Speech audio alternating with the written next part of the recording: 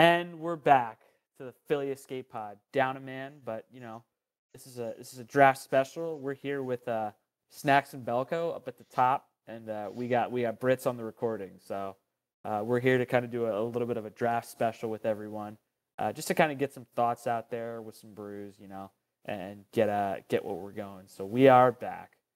All right, so fellas, draft's coming up, right? Woo!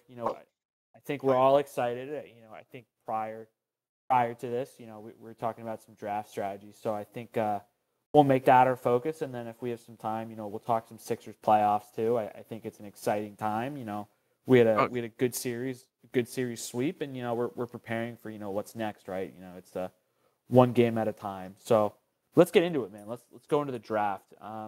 We're in a good position this year, fellas. We're rocking two first round picks, right? We don't have to, move up the board. Like, if we have to move up the board to get someone, that's not what we're really looking at. I think we're, there might be a couple scenarios where, we might trade down, get more value, get more picks, right? I think we don't have the depth of the picks this year, but we do have some, we're in a very interesting spot with a couple of the picks. So, I guess if we want to start out with maybe looking at the Eagles' first pick, right, and some scenarios where, how he maybe makes a move up and down the board, or what are we thinking here? So Go ahead, Jackson. I just wanted to go off and say I felt like we ended the season on a real down note with that Super Bowl. It sucked losing the Super Bowl, and we knew that we were going to have to pay Jalen, and it felt like potentially our future was not going to be as easily. It wasn't going to be as easy to put this team together as it had been the previous year, and I just think it's nice that Jalen's contract was put together in such a way, and the offseason went in such a way that I feel like we are potentially going to be an even better team next year than we were the previous year. I honestly didn't think that could have been been the case, and I'm just happy that it is. For this pick, like I don't know, I thought like I'm just very happy. So I think that for this sorry. So for this pick, originally my thought was I don't know, Bijan or bust, baby. Are you kidding me? Like I don't know. I thought that originally maybe we should go defense, and I really do think that we could go defense. I think Christian Gonzalez and I think Devin Witherspoon would be great picks. I think we could potentially retool cornerback. I don't think cornerback's like as much of a need right now, since we have I think we're like 5 deep at this point that we could really go. But I think getting that like lockdown talent, because like we don't have any backup for Slay or for Bradbury when their contracts are gone in like a year or two. So I think it would be good to get like that high level talent cornerback that I feel like we never are able to draft. But obviously Jalen Carter would be a great situation. I just do think it would be nice to add Bijan to the offense. I think he would open it up. Add another Okay, so level to the backfield. Jackson, let me ask you this, right? So, I think in years past we've done, I feel like Howie has learned to prioritize talent over need, right? Because I think we've seen in years past where it's been we draft for need, and then we might end up with a decent player, but then, maybe we don't draft the best player, right? And then a couple years down the line, that guy morphs into, what is a top 10 player at that position, right? And then we're all thinking, man, what if, right? So like, Yeah. Are we really, are we kind of doing that same thing here with Bijan, or I understand the stats. I understand he is a very, very good running back, and if there is a running back you spend a mid to early first round pick on, it's him, right? But given we have that back end second round pick, right?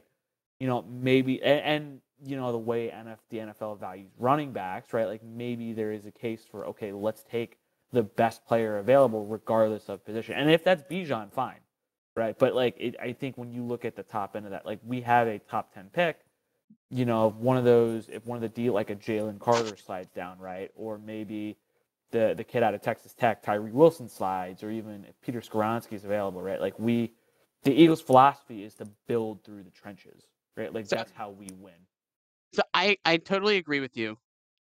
Um, that we should go talent over positional need because like that's how we end up with Marcus Smith. You know, it's just and I think he's not even in the league anymore. So it's like we don't want that. We want somebody who's going to be on the team for like 10 years plus, maybe as a star.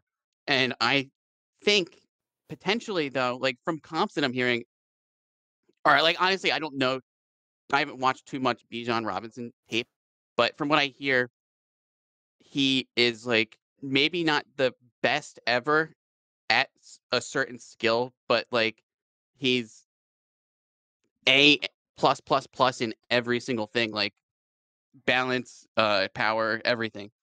And I think I don't know. I think I heard like that's a big comp for like LaDainian Tomlinson. I don't know. I think if he was like LaDainian Tomlinson, you add him to this offense. I don't know. Just his receiving like ability out of the backfield, his power, his elusiveness. I don't know. I think that that would really just like take our RPO to the next level. And I don't think that is I don't think I'm just saying like I understand it would take the RPO to the next level, but I still think even though like it fits a need, I think he could potentially still be the best talent available, especially if Jalen Carter's gone at that point. Like I think take Right. Jalen Carter if he's there. I think take Witherspoon or Christian Gonzalez if they're there. But if not, like and potentially I know we're gonna talk about some other scenarios. I would prefer if we just like traded down and then drafted Bijan. I think that would be ideal. Yeah, I think there's three scenarios, and Brits, I'll have you jump in after this, Yeah. but like I think there's three scenarios for us, right? Like we we pick best talent available, right? And best talent available, like two, we stay, like if we stay at the pick best talent available, and then if it matches the need, I think it slides into option one. Three is we trade down, right? Depending on how the first 9 picks go. Um, Jackson, to your point, right? I think if we trade down to like a mid to like the teen like mid teen or to a teen first round pick or a late 20 first round pick, and Bijan is sitting there, dude, game on, right? Like I think that like if we flip down from 10, get to like a teen first round pick, and then also obtain a pick or two in the second round, game on. Like I'm absolutely okay with that because I think we're like to your point about the Jalen contract, we're not going to see the effects of that right until you know he is getting paid that amount, right? And then we have to find talent on rookie deals, right? To Well, where it can still plug the gaps. So like that's what I'm worried about, right? And like that's why I want them to trade back, right? So they land potentially a guy who's like in most drafts the top 10 pick, land him at 15, get him because the contracts are staggered to where like the later you're drafted in the first round, the less guaranteed money you get, right? So when Yeah. Jalen hits that deal, dude, you still got talent. It's just on a below market contract. Brits, I know you wanted to come in here for a sec. Yeah. yeah. So the way I look at this draft is like a little bit different than the last couple drafts, especially um, I'd say like the 2020 drafts because the 2020 drafts I feel like we were like everybody was disappointed and we thought we had the plan of who we're gonna get and then it goes out the window. But the Eagles just lost the Super Bowl. We haven't been in this scenario since 2005, I think. Like it's a weird Yeah, scenario. 05. It's a weird scenario that we haven't been in a long time. Like when we won the Super Bowl, it's like, who cares who we draft? Like like we just won the Super Bowl, like just get a lineman, get some depth, whatever. But now it's like, okay, we just lost the Super Bowl. We kind of need to like if we don't go back, it's almost like a disappointment. So Yeah. we have to make sure that the team is like better right now. So I think that's the reason why I'm pretty all in on Bijan. I'm not all in on him. I think you can make a very smart pick at like taking like an offensive tackle or something like that, offensive lineman. Um, maybe trading back and then like seeing who's there for that. Um, going up and grabbing Jalen Carter is another thing that's kind of been catching steam. That's like the last couple of days I've been seeing. We might try to go up to 6, I Howie's think. been looking at it. Yeah, Yeah. that's another huge one. That'd be a great. He's going to start Yeah. immediately. Um, Bijan would start immediately, obviously. Probably, and like obviously we're gonna see how camp goes. But um, that's kind of the consensus. He would be a plug and play guy. So I'm pretty happy with just sitting at 10, and then and Bijan seems like he's gonna be there and just getting him, just because I think he is like a top tier running back, and he is gonna not like have any struggles. Cause like I know running backs are weird. You're not sure like how they're gonna come into the league, and like it's way different than college. But I also think that he's a good person. And like I feel like that's a huge thing when it comes to character and stuff like that. Like I think he'll mesh with. I've been watching a lot of videos and interviews with him. I think he's like a good person, and I think we have like a lot of guys on the team that are very similar to him. So I think he would kind of fit right in, and it also seems like he wants to come here. So He I really don't. wants to be an Eagle. Yeah, so I think He that's does. like those are all like intangible things that like might not matter that much, but like as a fan, I kind of like it. Can I tag on to that a bit? I wanted to add a little bit to respond a little bit, add a little bit to that, and respond to your point, Harsha. Yeah, go for it. I just think that like with Jalen's contract, I don't think it really goes above like $25 million for the next like 4 years. And I Right. think we supposedly have almost everybody on offense except for our like offensive guard under contract for Yeah. that entire like I think next 2 years at least, maybe more.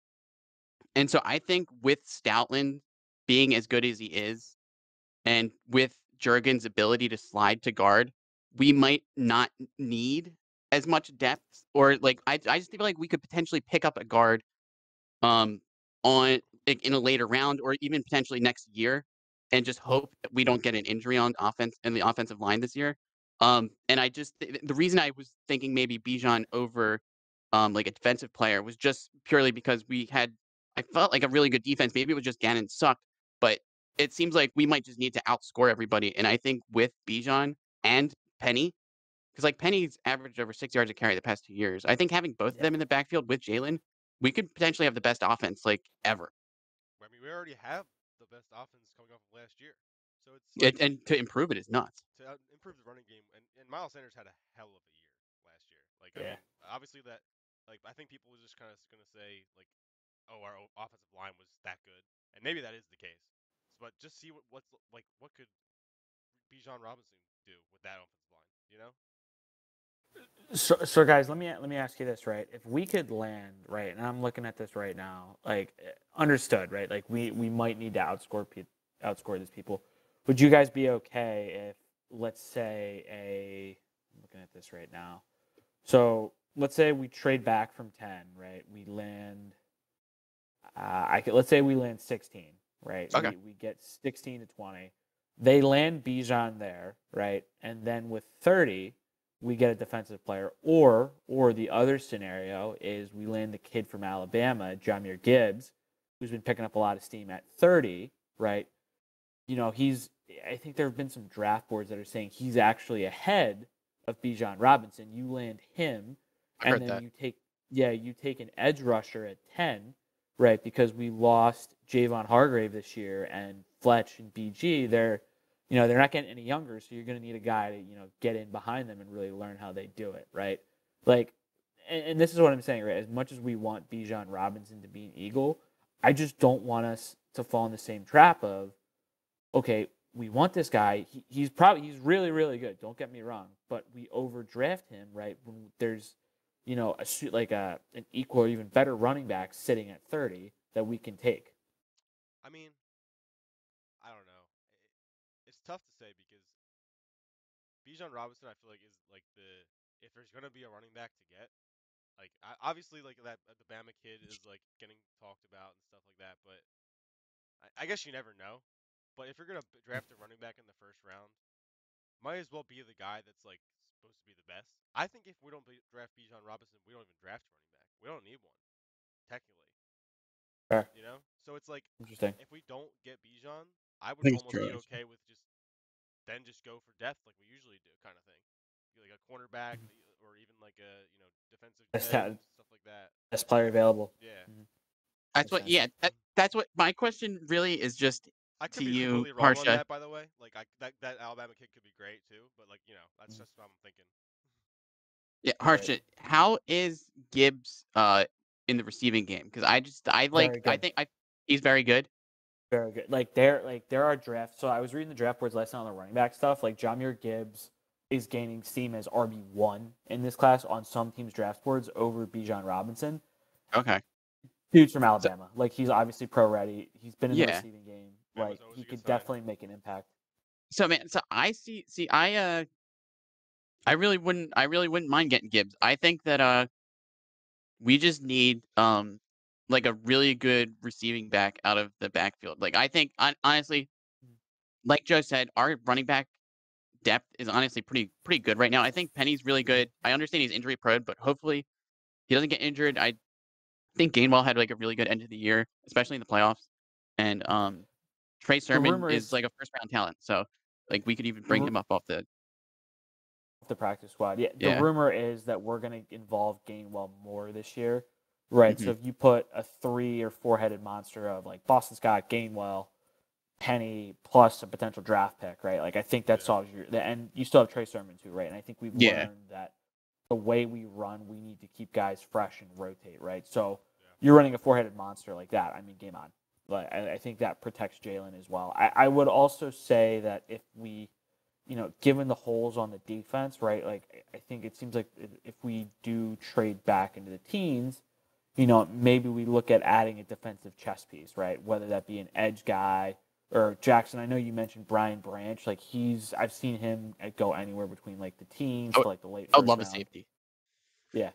I think some safety talent could be in play for Howie. Just again, best player available, right? I think you have plenty of options at 10, but I think like we said earlier, right? It's the fireworks really start at 3, right? With Jonathan Gannon and company in Arizona, what they decide to do. If there's a team that, and it's circa like let's think about to like the 2017 draft, like there could be a shadow team lurking that wants to jump up and take their QB of the future, right? I mean, look at what happened with Kansas City and Patrick Mahomes.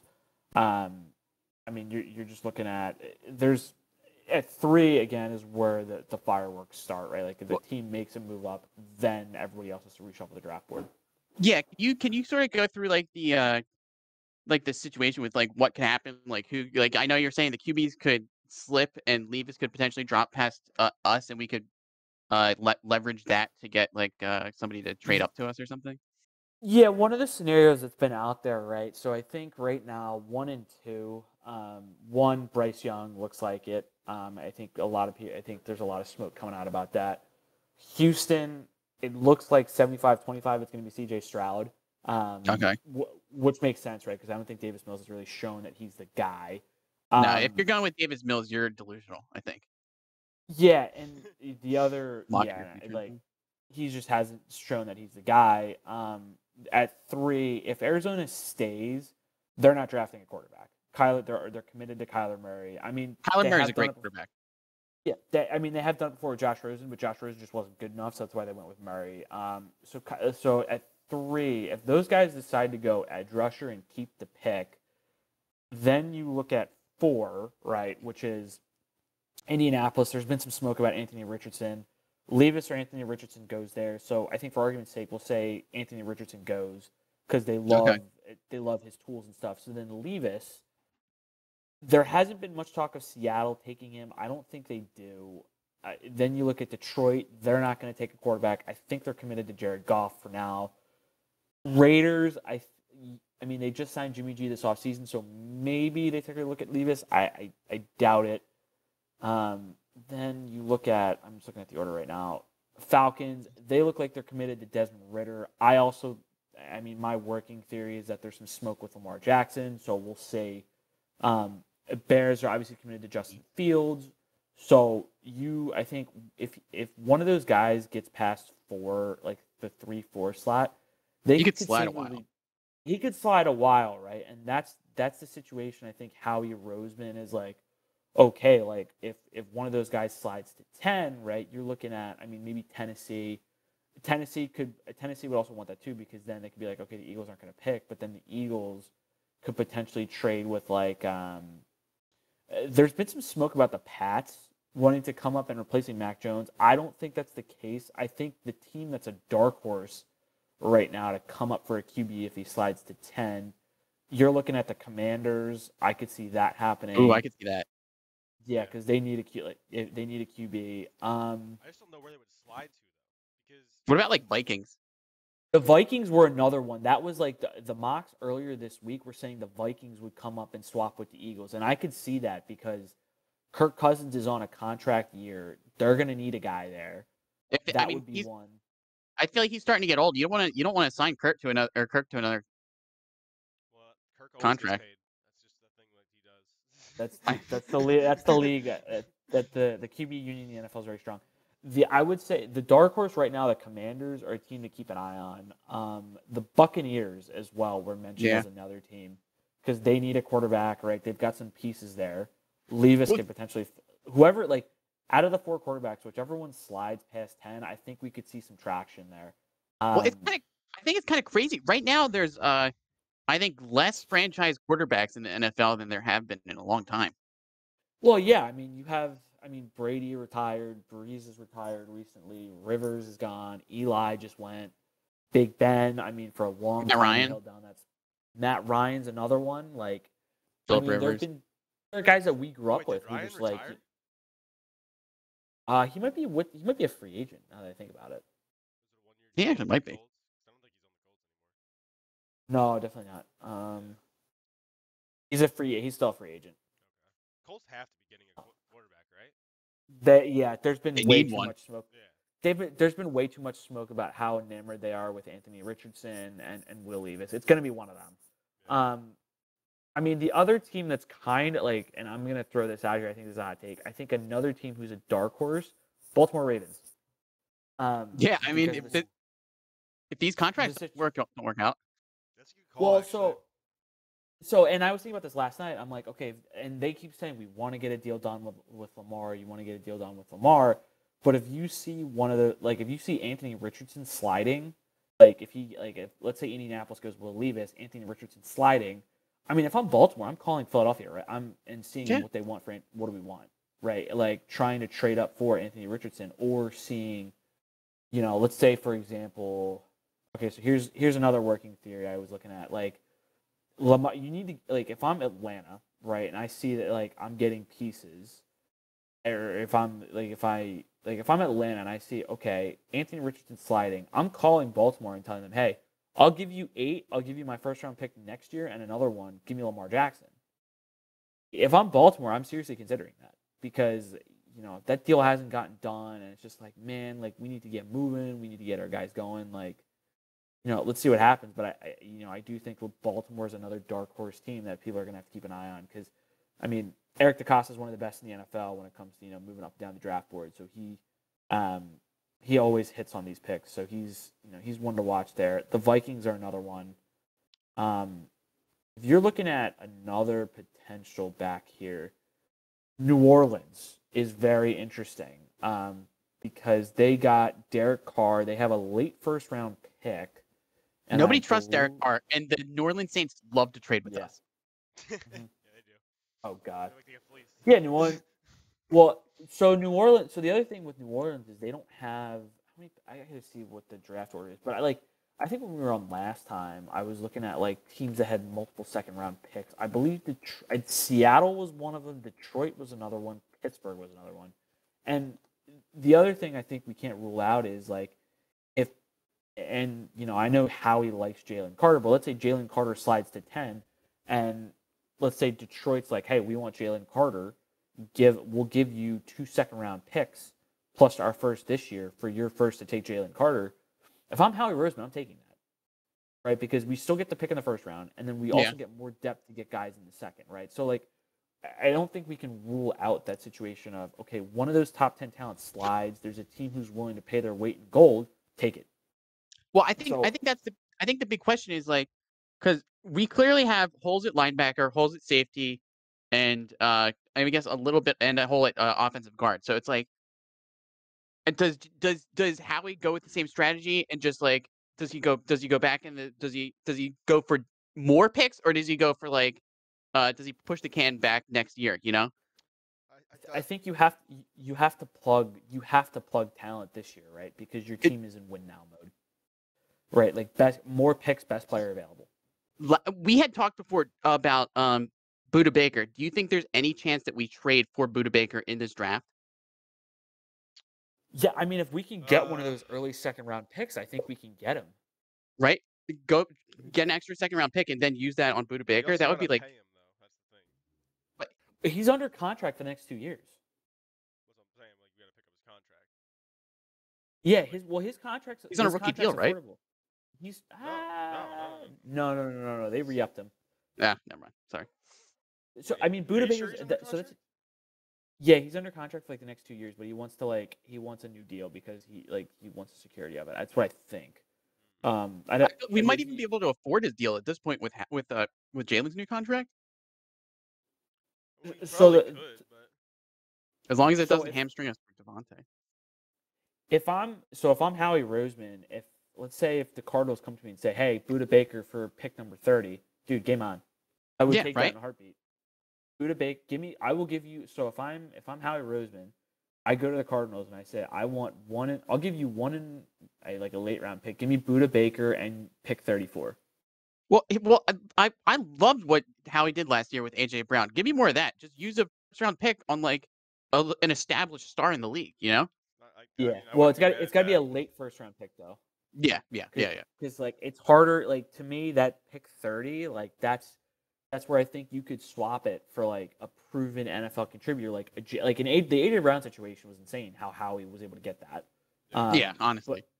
And now it looks like an absolute steal because AJ Brown is a bona fide number one wide receiver that we've needed for years. I mean, the Titans fired their GM after it. Yeah.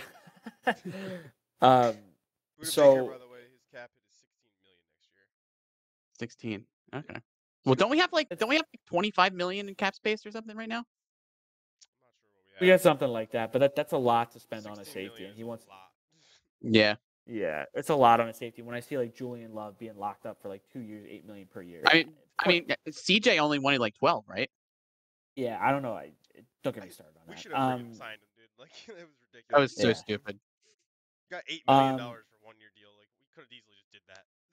I mean, he's an idiot for signing with Detroit. He should have just waited and signed with us. You know, like he could have still been a free agent now if he really wanted to. There was no pressure to like. He didn't have to sign. So, to the other point about pick 30, right, being kind of like the wild card pick here. So, the other scenario I've seen is Seattle. They own multiple second round picks, right? There's a QB out of Tennessee right now who's been gaining some traction, Hendon Hooker, as like a draft and stash guy at the back end of the first round. So if Seattle comes to me and says, "Hey, we want Hooker to come sit in behind Geno Smith," Geno's contract works out to be like after year 1, there's like 2 get out clauses. So that's poor Geno, man. Dude, he's getting paid. I mean, like, I know. He's definitely getting money. Yeah, so Geno Smith, I think won like from where he was getting socked in the jaw with the Jets to have to be a backup for like 2 years to get like 120. He got like $30 million guaranteed, I think, right? Yeah, he's set for life. I think that's what he needed. So the other situation that's been banded around is one of like Oakland or maybe a Seattle looks at pick 30 and says, okay, here's a second, here's a third, give us your pick 30. We're gonna go take a developmental QB like a Hendon Hooker, right, and own his 5th-year option. So we sit him on the bench for like 1-2 years, let him learn, and then when he takes over for the vet, cool, we have him for 3 guaranteed years. That's kind of the other thing that's been banded around, and I could see it happen. I could really see one of those teams doing that. So Seattle right now has 30. So I'm looking at their second round picks right now. They've got 37, 52. It would be sort of like a Jordan Love situation. Yep, nailed it. So let me see what we got. Seattle's got 5, 20, 37, 52. They have so many The Raiders. Yeah. The Raiders own 38. They've got 70 as well in the 3rd round. Sorry, let me see this. I'm like, that's a high 3rd round pick, right? That's basically second. Yeah, basically they've got a high 3rd rounder. So if the Raiders come to me and say, "Hey, here's our high 3rd, here's our high 2nd, give us your 1st. We want to go draft a developmental quarterback." I'm down with that. If I'm Howie Roseman, I'm like, okay, done. Yeah. I'm telling you, the more picks Howie has, so he can just draft like 6 offensive linemen in like the 4th, 5th, and 6th round over the next 2 years, and just let Stoutland go to work. I think the better. I actually agree with that, But we like, need that's like positional not the first round depth, best strat, player. though. Positional depth, best player available. Yes. That should be the draft strategy, right? And it's not like, oh my god, we need to trade for like a guy to fill a need. No, like we've done that so many times, and we've ended up with players who just like they were supposed to fill a need and they weren't. So I've got a scenario for you, for both of you guys. Mm-hmm. You're at 10, and nobody Yeah. wants to trade back with you. And Bijan is there, Jalen Carter's there, Witherspoon, Christian Gonzalez, Lucas Van Ness, and Skoronski. They're all there. Who do you choose? I mean, it's I think gotta be if Jalen all Carter, right? I wouldn't touch Jalen Carter. Yeah, I mean, I know people don't like him because the whole. Yeah. Let's just say I don't know if character. I would touch Jalen Carter Let's either. just say character flaws, but other than Well, that, you know, I don't know. so the case for Jalen Carter coming to the Eagles is actually very interesting, and I was reading up on this last night. So Jordan Davis and Nakobe Dean were teammates with him at Georgia. Mm-hmm. The rumor around the league is if Jalen Carter were to go to the Eagles, the one person who they believe could keep Jalen Carter in line is Jordan Davis. You add that Nakobe Dean is the other one who keeps him in line, and that's on top of what Fletcher and Brandon Graham would do. Now, That's true. I feel like if anybody has a rock solid locker room, it's the Eagles. Yeah. It's the Eagles. Yeah, the Eagles would. I think, with the character stuff aside, and like the combine results like weren't where they were supposed to be. Like I think he showed up like 10% overweight, which was bad. But if there's one team that could like keep him in line, I think it's us, right? Just given the structure of our defensive line, and like that could potentially unlock his talent. Now, for me, right, personally, if I'm an NFL GM, right, and I'm looking at, I have pick 10, I need to get the best talent available for my team. If you're looking at it from a talent perspective, like which is what I want the Eagles to do, Jalen Carter should be the pick, right? But the risk for you getting nothing out of that 10th overall pick is just so high with what's been going on with him, right? Whereas if I look at like a Peter Skoronski, right, who's he could slide to guard, and then when Lane potentially retires, right, Skoronski could take over that blind side. I think he's an option. Lucas Van Ness, like I was looking at his tape last night. The dude's a mini TJ Watt. Is he the next Watt, dude? Yes. Dude, no. The craziest stat was he wasn't even first string over there. One. Two, Yeah, right. Not being first string, he still put up double-digit sacks. If I'm not mistaken, I can fact check myself on that. But I was reading that last night too on him, and I was just like, wait a second, why isn't anyone talking about this? And dude, his motor does not stop. Like if you look at all those plays, man, he will not stop until the play is over, and I love that about his game. So the traction last night was how he was trying to move up to get Jalen Carter. If they can't, right, then the pick becomes Lucas Van Ness, right? Because we lost Javon Hargrave. We're a little bit light on the pass rushing side, so like he becomes the pick. If Gonzalez is on the board, I think that's something you have to consider. I don't think Gonzalez is really good. Well, I wouldn't think Gonzalez was on the board. Bijan is still there, but I would still take Lucas Van Ness over Bijan. There's quite a few players who I think are just one tier above Bijan, potentially. Even though I think so, Harsha, if you knew that Bijan was going to end up at the same level as LaDainian Tomlinson, would you take him at 10? Yes. So LT was drafted 5th overall. So if you're telling me I'm getting a top 5 pick at the cost of just a 10th overall pick, then yes. Yeah.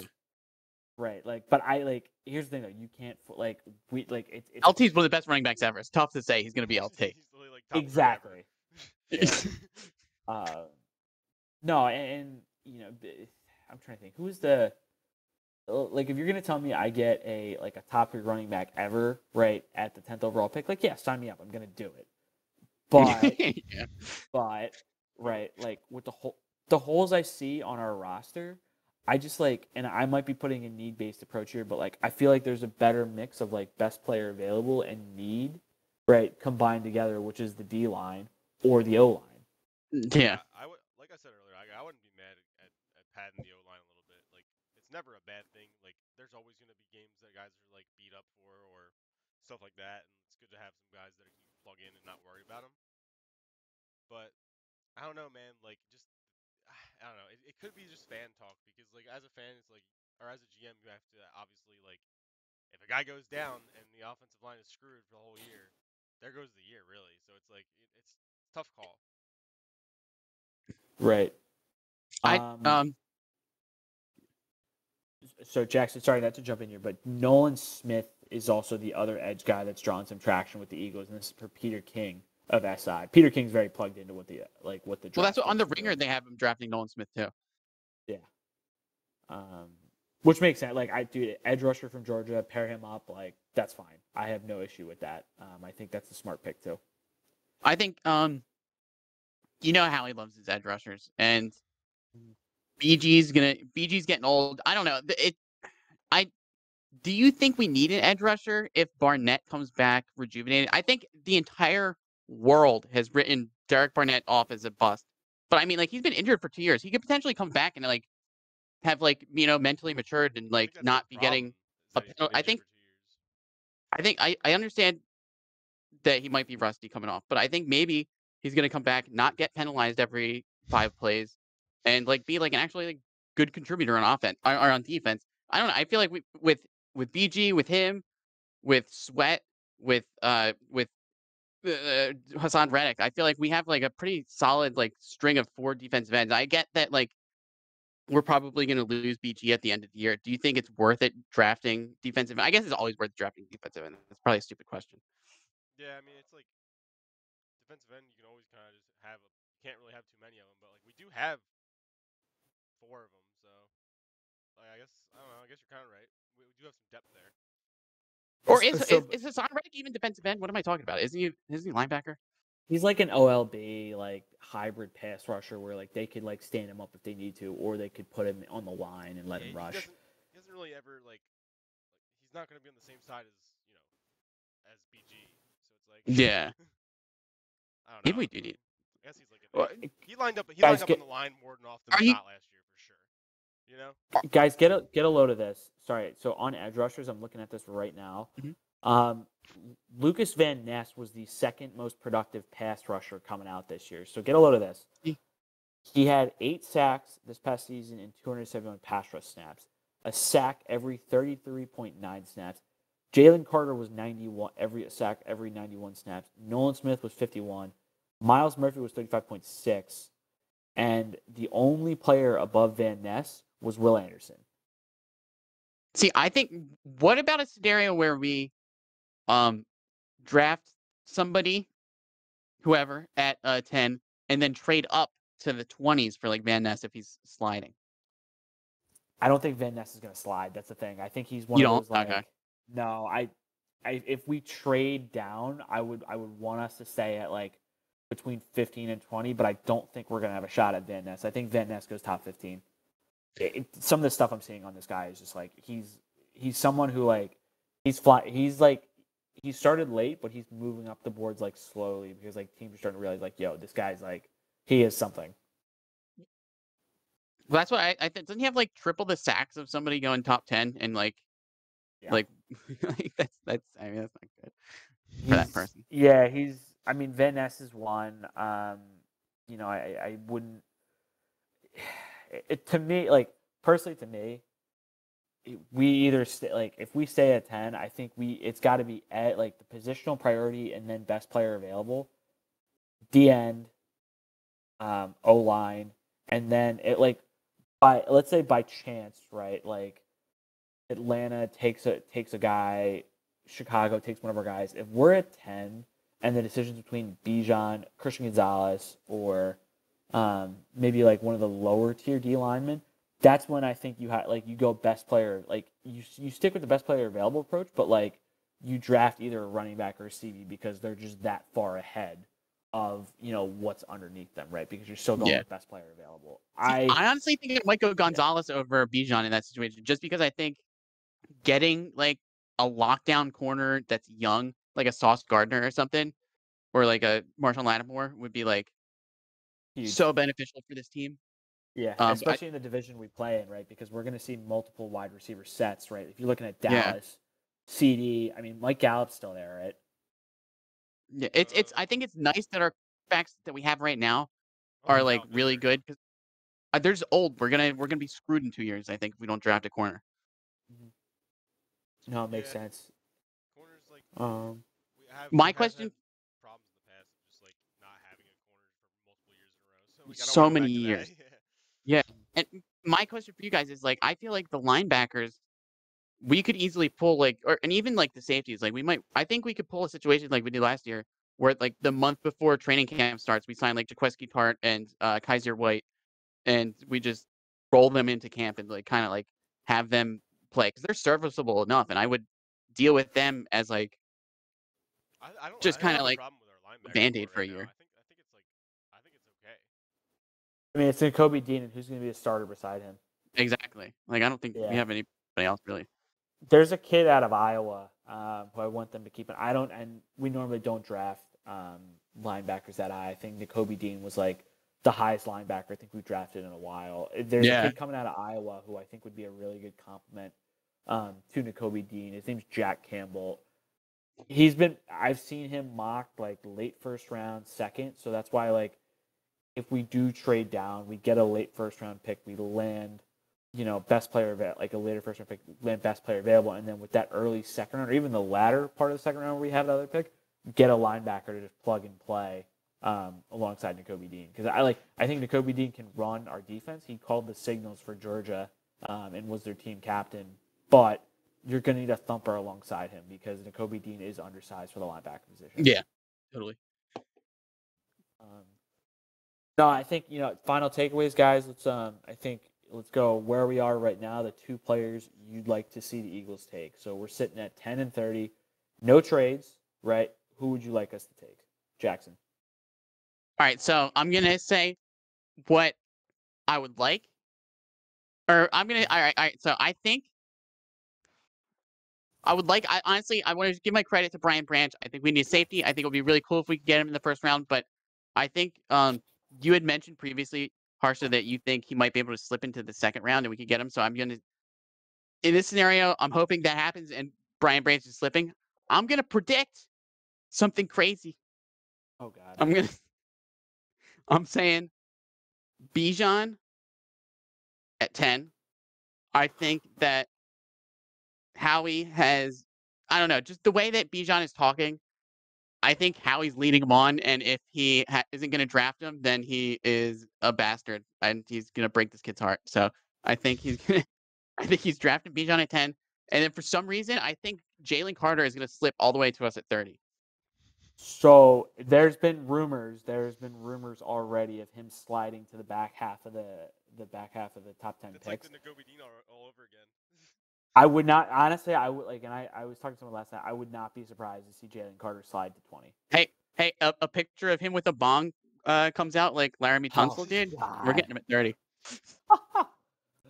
All right. So Jackson, you're saying we get Jalen Carter at 30, and then with 10 overall, we get Bijan. Okay. That's my. That's a hot take. Okay. That's my Chris, take. what do you got? I don't know who we're getting at 30, but I'd be okay with Bijan, and then I think I gotta stick with my original thing is just go O-line, and like I guess if Skoronski's there, we get him. Skoronski at 30. No, at 10. At 10. Skoronski. He's gonna be there at 10. He's gonna be there at 10. I thought you meant he'll like be there. our two favorite picks for the 10 slot. Oh, so sorry. I meant to say who are we going to pick at 10, and then who are we going to pick at 30? Oh. Give me your two players. Shit, I don't know. I didn't really think about the 30 picks too much, honestly. I feel like we were gonna trade that one.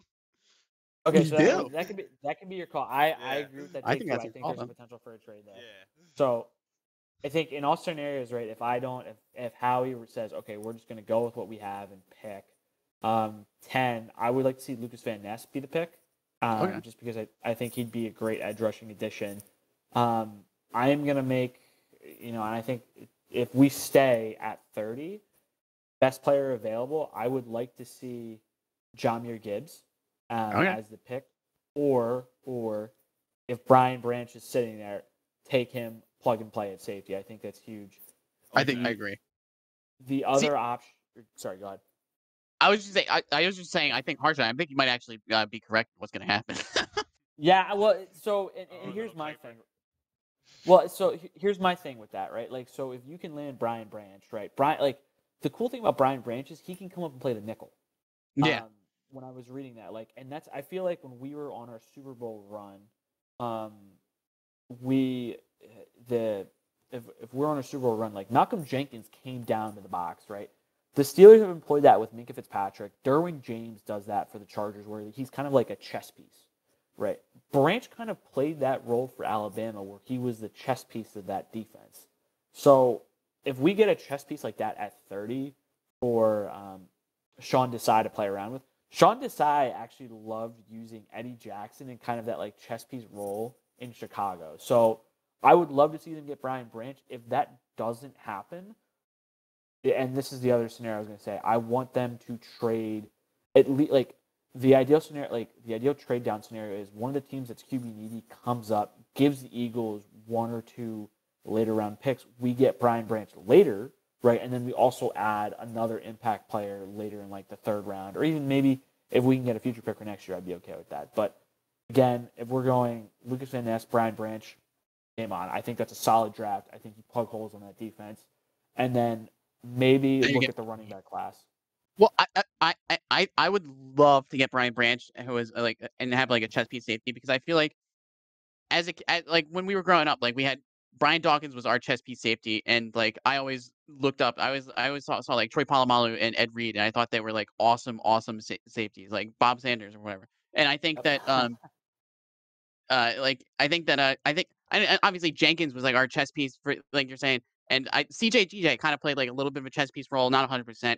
I just think that like there's something like that's like a lot of people say like that like the middle linebacker is like the heart of the defense, but for some reason I think that like having like a chess piece safety who just like lays down some hits, like really there's something to be said for that. I think that's the leader of the defense, and you need that. I think I really would like to have that on the defense. Yeah, I think Howie understands that. So, no, good discussion, fellas. No, this is getting my draft juices going. I got to do some more strategizing. I think we've definitely spent a lot of time on the draft, and I do want to give the Sixers their props with this next topic. I think we're definitely. I think how are we feeling about the sweep, and then how are we feeling about potential opponents in the next round? I personally love it. I think we got the business done. This is what we needed, and like I've said on the show previous. My goal for these guys is Eastern Conference Game 7. If they lose on a BS shot, Eastern Conference Game 7, I'm not happy, but we've made it farther than we have in previous years, right? Like, my goal for them, I want them to get to the finals. I can tolerate Eastern Conference Game 7. That's where I'm at. What are your thoughts, guys? So I'm not gonna like poo-poo the team if they get knocked out in the second round to the Celtics. No. Come on, I'm gonna be very disappointed. I'm going to be very, very disappointed. I think that I want them to, at this point, I want them to get out of the East. At this point, I want them to get out of the East. I think that we freaking dominated the Nets. I understand all the WIP callers are like, oh, what can we get for Embiid if we trade him? He's not going to play in the first game or whatever. Like, he's fucking played with he played with a torn meniscus 2 years ago. He played with a broken face and a detached thumb, like on his actual hand that he needs to shoot with, like last year. So, like, of course, he has a sprained knee that they said is like a 1 week healing, like timetable to heal. He's gonna be 100% for the series. He's not even hurt. So, like, I'm not worried about Embiid. I think that Harden is facilitating better than anybody else in the league. I think Maxey is a serious spark plug, and the scoring oomph that we need. I think Tobias is coming into his own. I think that this bench is the best bench that we've had in the past 10 years.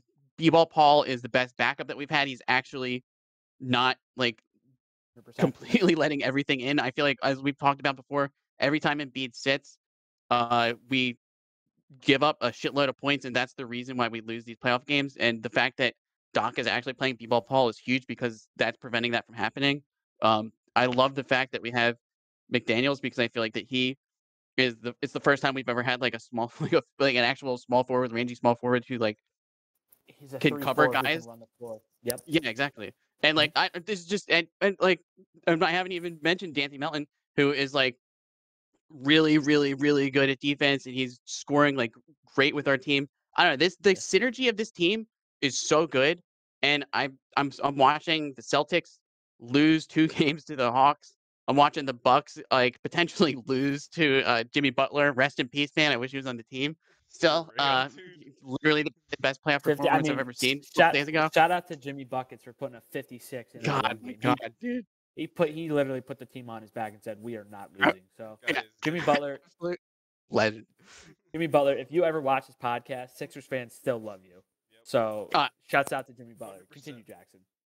All love to Jimmy Butler. All love to Jimmy Butler. I've got high hopes. I really think that we can beat the Celtics. I really don't think the Celtics have anybody that can cover Embiid, and that's a huge problem for them because Embiid's the best player in the series. So, So, so and Jackson, for the I'm gonna first come time, in our there bench with. can complete with him. So I'm gonna come in there and ask you a question, and come in there and say I think a guy who hasn't gotten his credit just because his stat lines have been ugly, PJ Tucker.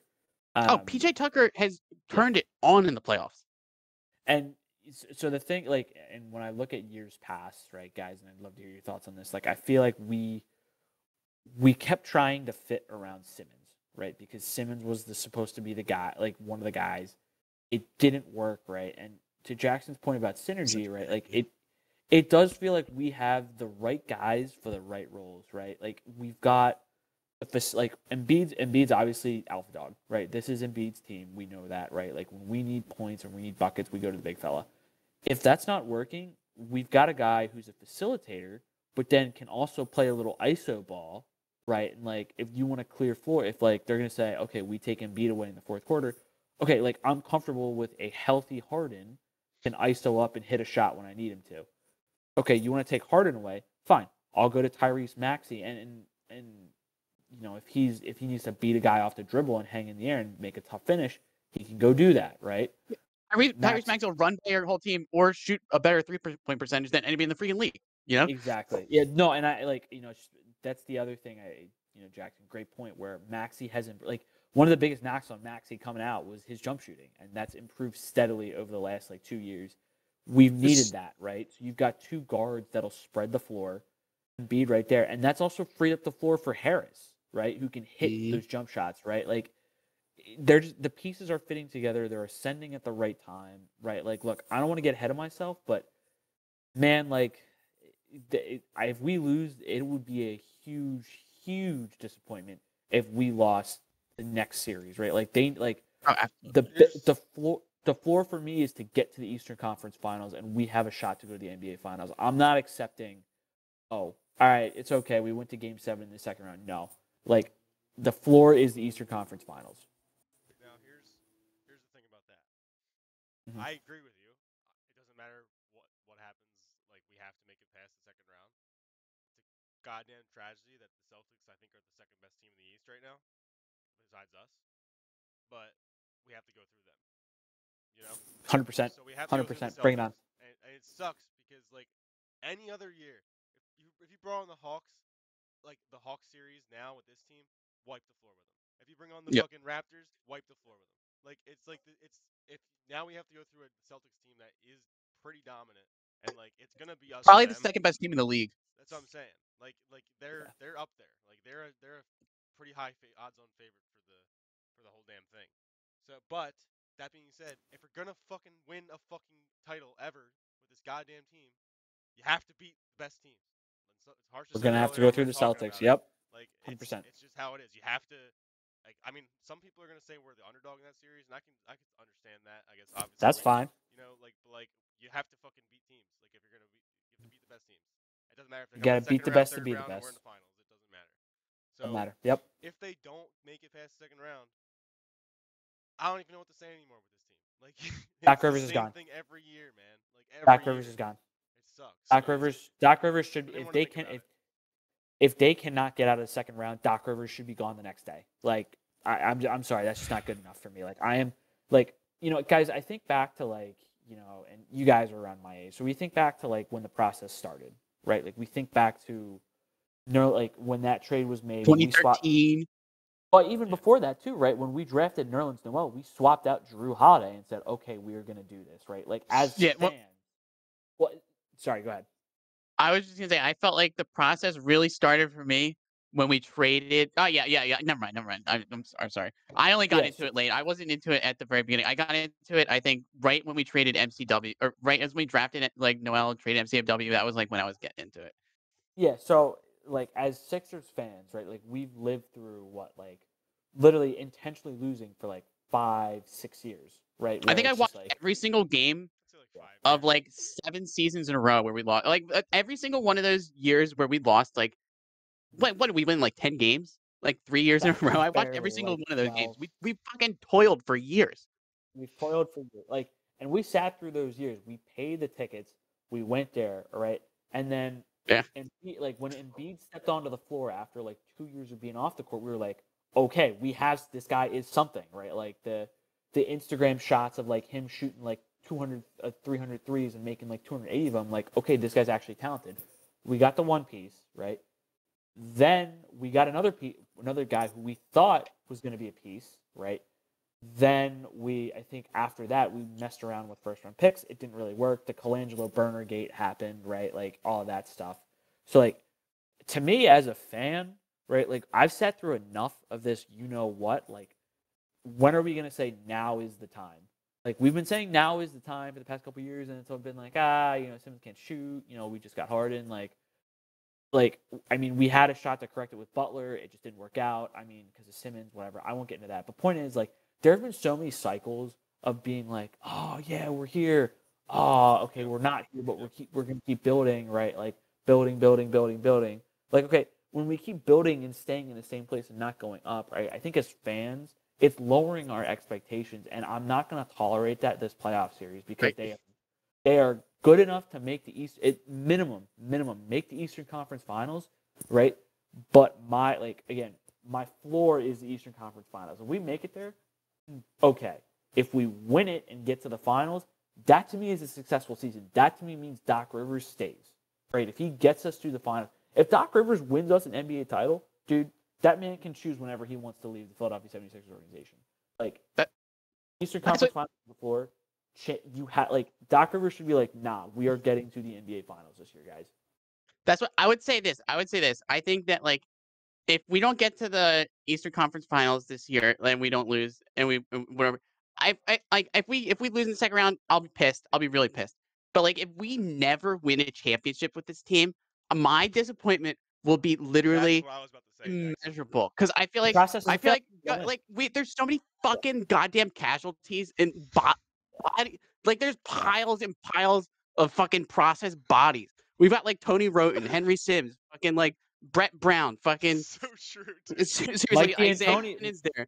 Mike Fucking D'Antoni was Ja. part of the process. Mike D'Antoni was part of the process. Ja, Nerlens Noel. It's like Did you even say Ben? Like Ben Simmons, Markel Fultz. I forgot about Fultz. Yeah, oh my god. Oh my god. Dude, Jakar Sampson. We got like say was like what you said, Harsha, is like it is kind of true. If we do get to the finals, like it is like a Dario Saric. I wouldn't say a successful season. Jimmy Butler. Shout out to the boy. Rashawn Holmes. Rashawn Holmes. I wouldn't say it would be a successful season, but like I guess Doc can stay. But like if we get to the finals, dude, this year and we don't win it, who knows if we're getting back, dude? Like we have no like I'm with that. It's crazy. Like so like I don't know. Once we get there, I think it's like a win or die, like win or go home, dude. Like win or die. TJ McConnell. Agreed. Oh, TJ McConnell. Shouts out to the boy TJ McConnell. He was undrafted free agent. JJ Redick. Yeah, JJ Redick's on a podcast now. He's killing it. JJ Redick is to me, I'm so out on JJ Redick because there's two sides to the coin. There's the side of JJ Redick who roots for Joel Embiid the past 2 years, and then this year says, "Hey, screw it, I'm voting for Giannis for MVP." And then there's Jimmy Butler who, as the crowd shouts for him as MVP, says, "You know what? The real MVP is Joel Embiid." So screw off, JJ Redick. Have your teammates back. We love you, Jimmy Butler. If you ever watch this podcast, we love you. Well, and if we think, like, and it's funny you bring up the whole Butler situation, the Butler's name, because, like, if we think back to when Butler was dealt here, he was the perfect superstar for this town. Kind of a great. It was so obvious at the time. It was so obvious at the time. It made no sense why they didn't keep him. And like you said, they were building for Simmons, so and they really were building for Simmons for so many years, so stupidly, because clearly Embiid was the better player. Well, I think when we brought Simmons, when Simmons was drafted, right? Like the idea. Well, so when Simmons, so Brett Brown is also highly hooked up with Ben Simmons' dad. Those two play together. So when they hired Brett Brown, the instinct was, okay, we're bringing this guy because 2 years down the line, there's this kid coming through who could be the Australian LeBron James. And if you guys remember, like prior to after Ben Simmons joined, LeBron James was a free agent and also took a meeting with the Sixers where Brett Brown was. There were two straight, I think, off seasons where we were getting hyped up because I thought LeBron was going to come to the Sixers. He almost came. He took a meeting, but that's when the Colangelo stuff was coming out, and then it was like, snap, he's not going to come here. But we were a mess. We were a mess. We were a mess, and I don't blame him for not coming. LeBron and fucking Joel, dude. Holy shit. We would have gotten a championship. 100%. I mean, if we think about when Ben Simmons before he became what he became now, right? Like Ben Simmons was regarded as the best prospect to come out in the last 10 years, right? He was supposed to be the next LeBron. Like everybody said that. He had because he had the handle of a point guard, the passing ability of Magic Johnson, right? And the biggest knock on him was the jump shot. Yeah, and everybody was like, at the worst, he'll be the next Magic Johnson. That's literally what they said. Yeah, but today's NBA doesn't favor a Magic Johnson skill set, right? Like that when Magic Johnson was around, it was the banging down low with the bigs, right? And side note, highly recommend reading Showtime by the Lakers. It's done by Jeff Pearlman. I just finished that book. Great book. There's an HBO series for our listeners. Definitely go and watch it. But the Magic Johnson skill set was not built for today's NBA. Today's NBA is positionless basketball where guys need to be able to shoot threes and defend all 5 positions. Ben Simmons could do that, but he couldn't shoot threes, right? Well, the biggest red flag to me was when he wasn't progressing, right? Like regardless of because you see Maxey, just after Maxey's a clear ascent from 30% to 45% basically from 3. It's like it just makes it so obvious that Ben Simmons wasn't putting in any effort, you know? Yeah, and that's to your point exactly, Jackson. There was no progression, right? Because the jump shot, correcting a jump shot, is the easiest thing to do. Maxey is one use case. Derrick Rose was another one, and he corrected his jump shot so much that he became the MVP of the league. Yeah. Right.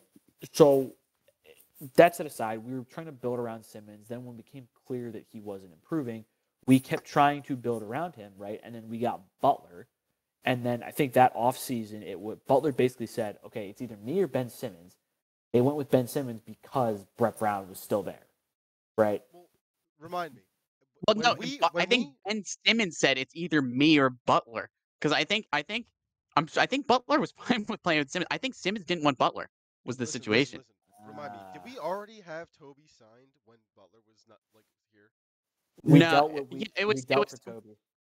Yeah, we had them both the same exact season, and then we ended up signing Toby over Butler was the thing. Giant mistake. Don't understand it. That's okay. At the time, the thing is, at the time, it was a fucking massive mistake. It was so clear to everybody. Yeah. Because Butler had the YouTube channel with everybody from the Sixers. He was hanging out with the people in the locker room, the actual staff of the Sixers team, and he was.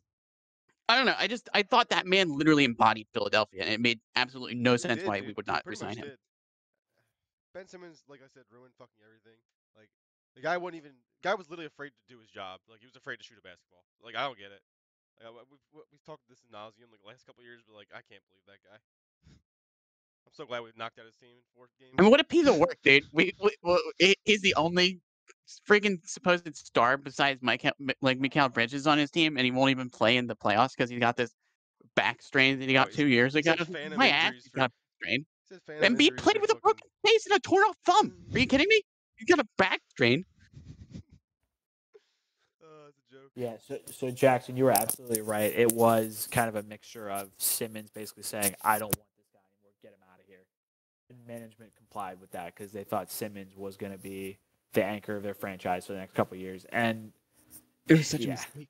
It is such a mistake that we got rid of Butler. And I would also say, too, that front office messed.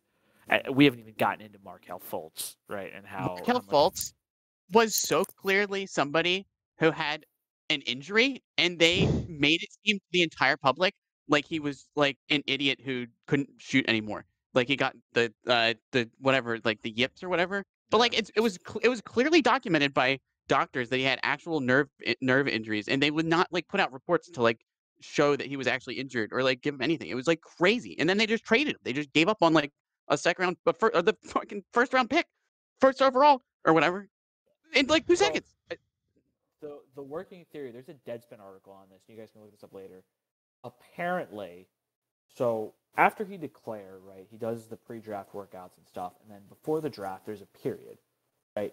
It is motorcycle incident, right? So it's either a motorcycle incident or it's a BMX incident. Yeah. He was off-road. He was off-road biking, right? And he crashed. And he crashed because it's well known that he's an adrenaline junkie. They've never been able to confirm it because I think there's some issues with like. I don't think he confirmed it. I don't think he wanted them to know. No, he didn't, and because if they did, then then he would have slid down the draft board and lost a lot of money. And also, not only that, there was like these. It's so strange because there was in the same summer. I remember he got in the crash, but it was, like the crash was after we already drafted him, I think.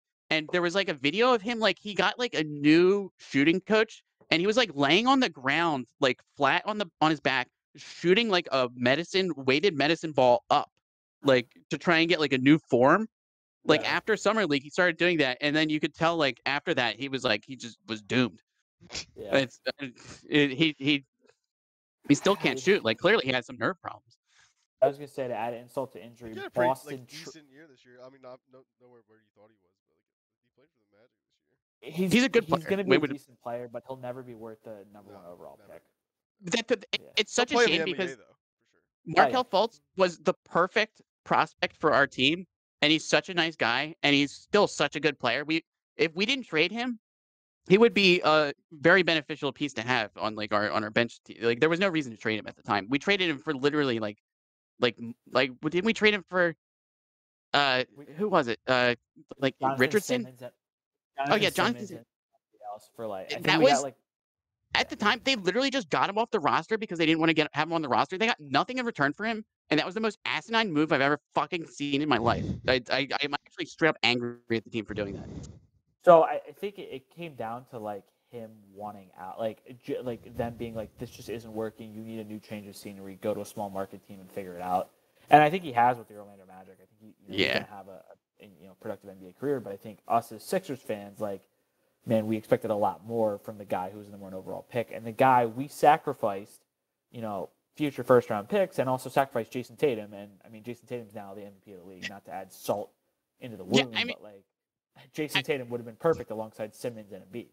I mean, the fact that they drafted Simmons and then avoided drafting Tatum to draft Fultz, who they were later just going to drop a year later for absolutely nothing because they didn't feel like dealing with him, and then they drafted Mikal Bridges and traded him for Zaire Smith, who they also just said screw it and got rid of him 2 years later because they didn't want to deal with it. There's 3 years of just wasted, literally like.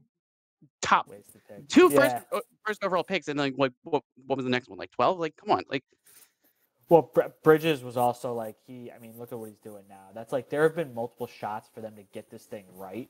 I think, and that goes to my frustration of this year, where it's like it looks like we have things right, and like they need to produce. Right? There's no excuse of like we're still dealing with all of it.